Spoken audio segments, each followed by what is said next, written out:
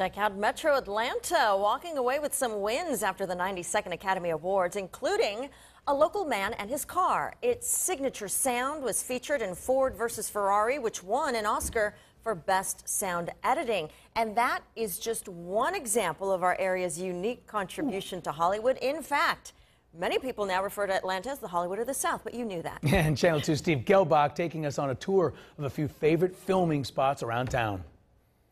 Pullman Yard off DeKalb Avenue in East Atlanta is currently home to a big production. We just can't say what it is yet.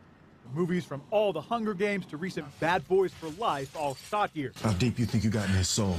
The film also used Northside Tavern, that you can also see in sequels to Anchorman and Fast and the Furious. The bar fits a lot of needs. It could be a Chicago bar, it could be a New York bar, it could be any dive bar across the world. And check any diner scene to see if it filmed at the popular Silver Skillet in Midtown. The restaurant's often used, like in this episode of Netflix's Ozark, because of the authentic look. They don't have to come in and make something look old. We are already old. The Cheshire Motor Inn in Northeast Atlanta is also easy to spot in The Mule, Clint Eastwood's recent film. Yeah, rainy day, okay. Another location that didn't undergo much change for the big screen is this hall and rotunda at Georgia Tech's Historic Academy of Medicine. It becomes 1600 Pennsylvania Avenue in Zombieland Double Tap. I can't believe we're in the White House. This is so random.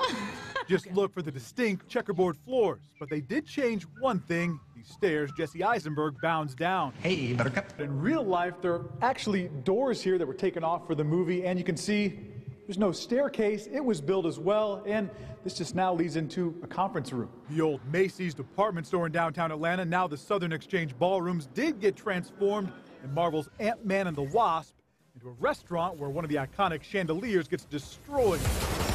I'm a turn-of-the-century chandelier! The blockbuster Avengers Endgame also used locations around Atlanta, including the lobby of this Midtown high-rise.